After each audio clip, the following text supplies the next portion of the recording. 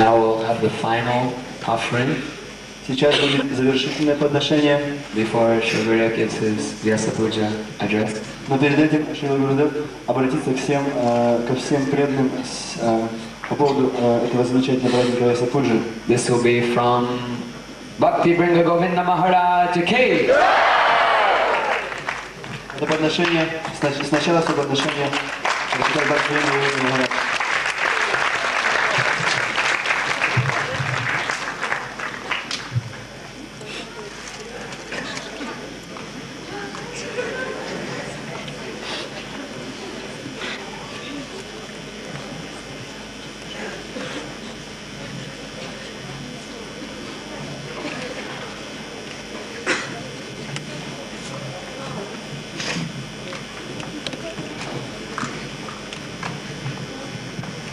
Hare Krishna. Srila Gurudev Ki.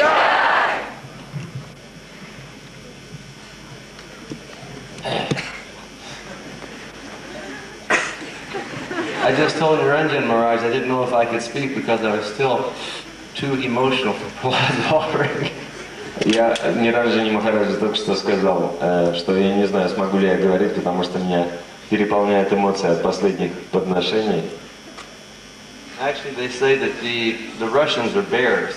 На самом деле говорится, что, то есть я слышал, что русские однажды как медведи. But some Americans look like bears also. Но некоторые американцы тоже похожи на медведей. But actually, we're just big softies inside. Но на самом деле все мы очень мягкие внутри. Anyhow, I was thinking to say a few things about Indradumna Maharaj. Я хотел кое-что сказать про Индрадумну Махараджа. And you've all said so many beautiful things about Maharaj today. Все вы сказали про Махараджа столько много замечательных вещей. And you've all enumerated so many wonderful qualities of Maharaj. Все вы перечисляли столько много замечательных качеств Махараджа. I had heard of Indradumna Swami, but I actually didn't have an opportunity to meet him until 1979. Я слышал об Индрадумне Свами, но на самом деле раньше 1979 года я не смог его видеть. I met him in 1979 in Vrindavan just after he'd taken sannyas in Mayapur. Я встретил его первый раз в 1979 году во Вриндаване, почти сразу после того, как он принял саньясу в Майяпуре. At that time I'd been living in Vrindavan for a few years. К тому времени я во Вриндаване уже провел несколько лет. And then Radha and Krishna were kicking me out of Vrindavan to go back to the west. И затем Радха и Кришна выкинули меня из Вриндавана, и я отправился назад на запад. I was going to the zone that Indradumna Maharaj is working in. Я ехал в ту зону, в которой работал Индрадумна Махарадж. So one day I went to the guest house in Vrindavan because I wanted to speak to our zonal leader, and Maharaj is there in the room. Однажды я пошел в гостиницу во Вриндаване для того, чтобы поговорить с нашим зональным лидером, и Индрадумна Махарадж был в комнате. And at that time I was a grihastha. В то время я был грехастхой. And so I walked in the room, and these two very powerful and effulgent-looking sannyasis were sitting there. Я вошел в комнату и увидел, что там сидят два могущественных, сияющих саньяси. And immediately I started to shake. Сразу же меня бросило в дрожь. But Indradumna Maharaj, he just looked up and he went, "Haribol, Prabhu." Но Индрадумна Махарадж посмотрел и сказал, "Харибол, Прабху." With that big, beautiful, radiant smile. Он улыбнулся большой, сияющей улыбкой. And he got up and gave me an embrace. Он встал и обнял меня. And he said, "Welcome to our zone. I hope that we can work together." Он сказал, "Добро пожаловать в нашу зону, надеюсь, мы сработаемся." So then I went to Europe and I started preaching in the zone that Maharaj was in. Таким образом, я поехал в Европу и начал проповедовать в зоне, в которой был Махарадж. And for a few years I was like way down in the southern part of the zone, so I never had that much contact with Maharaj except during festivals. И на протяжении нескольких лет я проповедовал в южной части этой зоны и не имел много возможности общаться с Махараджем, кроме фестивалей. But whenever I'd see him at the festivals, he was just always leading ecstatic kirtans, and the devotees were always surrounding him, and he was always just giving so much attention and love to everyone. Но когда бы я его не увидел, все время он проводил экстатические киртаны, во время которых его окружали преданные, которые были в полном блаженстве, и он постоянно удовлетворял всех и дарил всем вокруг радость. And myself, like everyone else, was attracted to Maharaj. И я, так же как и все другие, очень привлекся к Махараджу. So then, by Krishna's arrangement, I actually had the opportunity to go and stay at New Mayapur, France in 1984, and that's when Maharaj and I actually started becoming very close friends. И затем произошло так, что в 1984 году я поехал в Новый Майпур, и я смог близко общаться с Махараджем, и так мы сдружились. And Maharaj would tell me things about his life. И Махарадж начал рассказывать мне о своей жизни. Actually, in many ways, Maharaj he reminds you of Lord Chaitanya. Во многих отношениях Махарадж напоминает просто Господа Чайтанью. Because Maharaj, he was a family man also. Потому что Махарадж, он также был семейным человеком. But he gave up his limited family life for the greater family of humanity. Но свою ограниченную семейную жизнь он оставил для того, чтобы сделать своей семьей все человечество. Actually, one time I asked Maharaj, I said, Maharaj, were you a happy grihastha? Однажды я спросил у него: Махарадж, вы счастливы, будучи грехастхой? And he said, definitely. Он сказал: ну да, конечно. And I said, well, what? I said, well, how is it that you were a happy grihastha? И я спросил, как же это так произошло? He said, because I always stayed out on Sankirtan, and I only came back to the house one day in the month. Он сказал: я был счастлив в семейной жизни, потому что я все время был на Санкиртане и приезжал только раз в месяц в семью.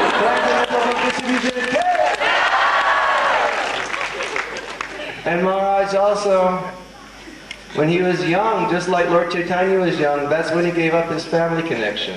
И в молодости, точно так же, как Господь Чайтанья отказался от семейной жизни, Махарадж также отказался от нее. Maharaj was the most loved devotee of the French yatra. Махарадж был наиболее возлюбленным преданным во всей французской ятре. And his son was only about 4 years old when he took sannyas. Когда он принял саньясу, его сыну было всего 4 года. He was only 3 years old when he took Ему было sannyas. всего даже 3 года, когда он принял саньясу. And before the Gaur Purnima, Maharaj, he said goodbye to his son, and everyone was saying, oh, Maharaj is going to go to Mayapur, and he comes back, he'll be a sannyasi. И перед отъездом в Майпур он сказал, попрощался со своим сыном, и все говорили: Махарадж вернется, то есть уже саньяси. But then, when he returned from Mayapur and he was a new sannyasi, they had great reception for him at New Mayapur. И когда он вернулся в Майпур новым саньяси, то все его встретили очень весело. With big kirtan Большим киртаном, and flower garlands, цветочными ecstatic гирляндами, festival. экстатичным праздником. And they were welcoming home their beloved devotee.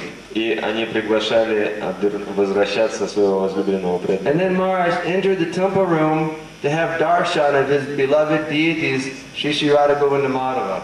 И когда Махарадж вошел в храмовую комнату, он получил даршан своих любимых божеств Шри Шри Радха Говинда Мадхава. And there his son, his 3-year-old son, was standing and looked at his father as a sannyasi. И там был его 3-летний сын, который смотрел на своего отца саньяси. And everything was quiet in the temple room. И в храмовой комнате наступила тишина. And then his son opened his mouth and said, Peter Maharaj. И затем его сын открыл рот и сказал: Пита Махарадж. Peter Maharaj ki.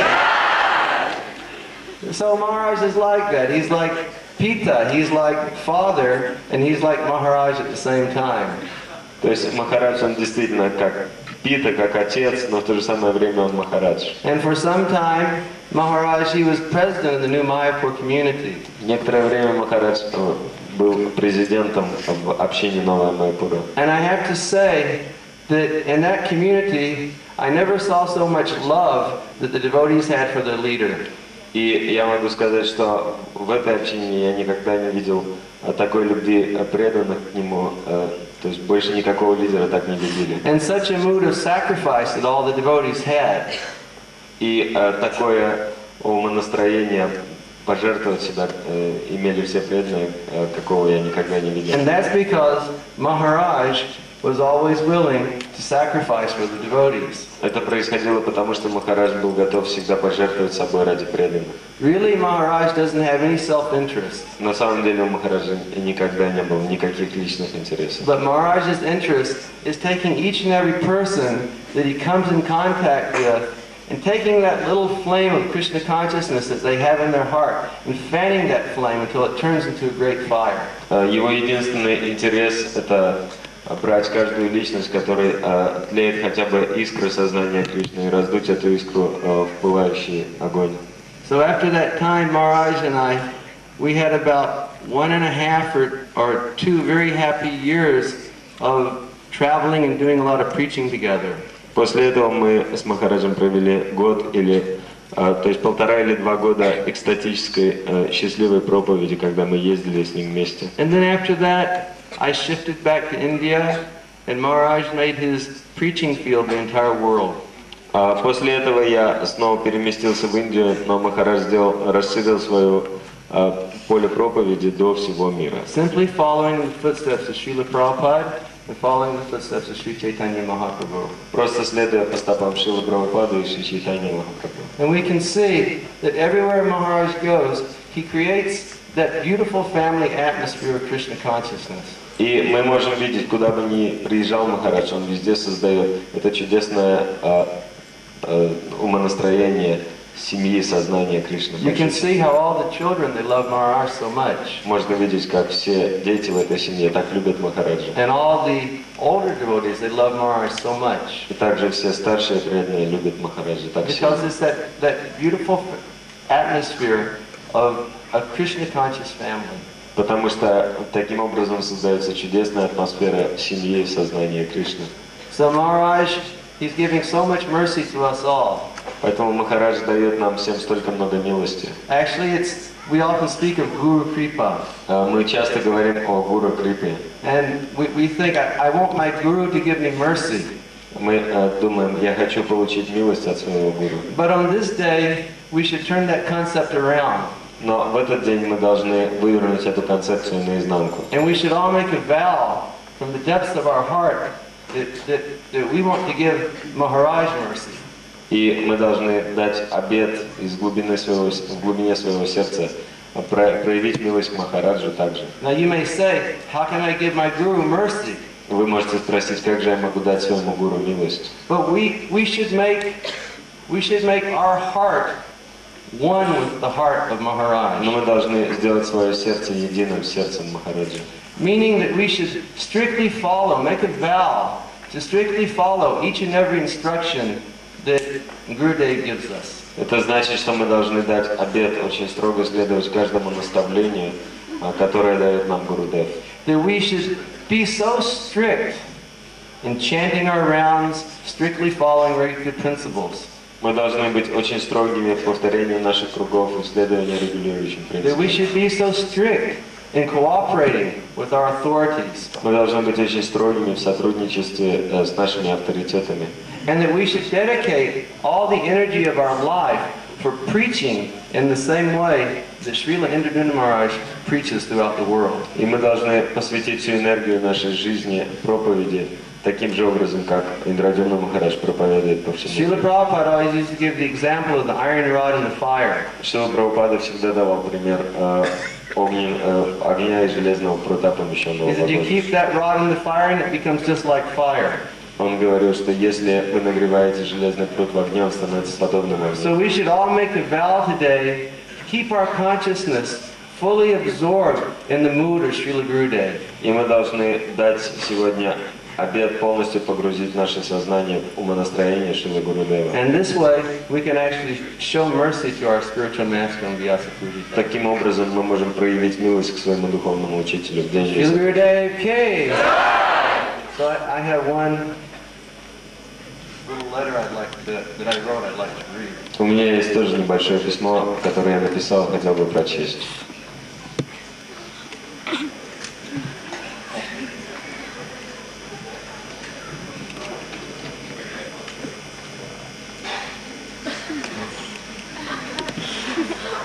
Dear Indradunda Maharaj, Дорогой Индрадюмна Махарадж, please accept my humble obeisances and the dust of your lotus feet, all glories to Srila Prabhupada. пожалуйста, прими мои смиренные поклоны к пыли твоих лотосных стоп, вся слава Шриле Прабхупаде.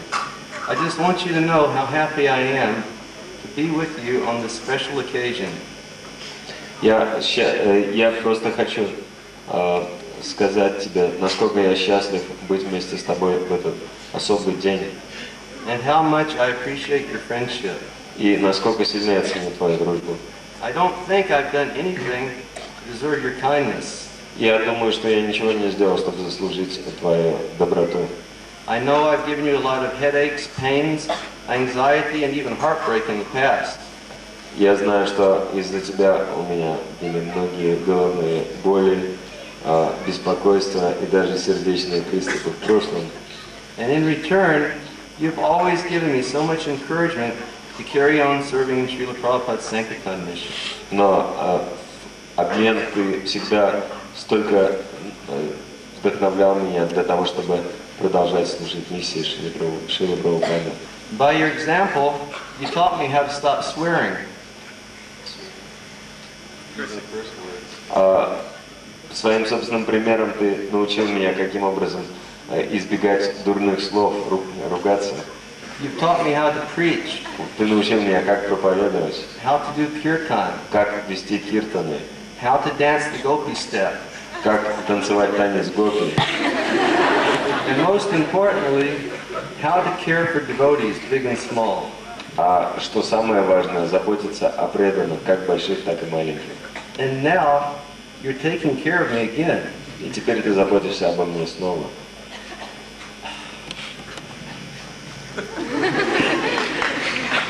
I can really admit that a friend in need is a friend indeed. Я могу действительно признать, что друг в нужде – это лучший друг. And I thank you from the bottom of my heart for the care and attention that you're giving me at this point in my life. И я благодарю тебя из глубины своего сердца за ту милость, которую ты, за то внимание, которое ты проливаешь на меня. I guess what I really want to say is that I love you very much and cherish your association. И на самом деле то, что я хочу выразить, это то, что я просто люблю тебя и наслаждаюсь твоим общением. I hope that you'll always be kind to me and keep me as your friend. Я надеюсь, что ты постоянно будешь милостив ко мне и будешь продолжать дружить со мной. I pray at the lotus feet of Srila Prabhupada on this special day that he will pour all of his mercy into your heart. Я молюсь у лотосных стоп Шрилы Прабхупады в этот особый день, чтобы он все время изливал всю свою милость в твое сердце. That he will bless you with unlimited preaching power. Чтобы он благословил тебя безграничной силой проповедовать.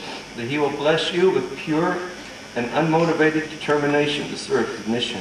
Чтобы он благословил тебя чистой и немотивированной решимостью служить его миссии. And I pray that he will prepare and always keep your place ready by his side in his beautiful home of Sri Vrindavan. И я молюсь о том, чтобы он приготовил и постоянно держал для тебя готовое место в чудесном доме Шри Вриндавана Дхаме. Maharaj, thank you very much for everything. Please always keep me in your heart. Махарадж, большое тебе спасибо за все. Пожалуйста, все время держи меня в своем сердце. Jai Shri Gurudev, your eternal friend and servant, B.B. Govinda Swami. Шрила Бхактивинода Govinda Swami Maharaj ki Indradunda Swami Srila Gurudev ki jai.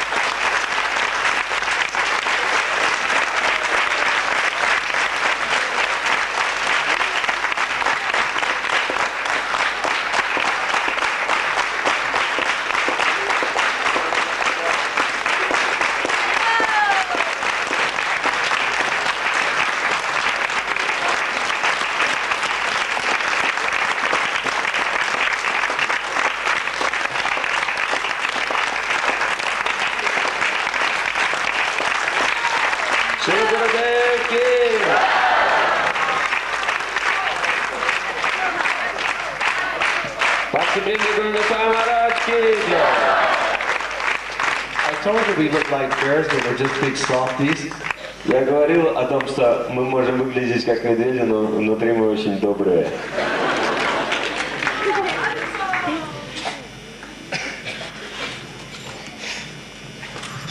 So now Srila Gurudev is going to speak to all his disciples, friends and Шрила Гурудев скажет несколько слов своим ученикам, друзьям и доброжелателям.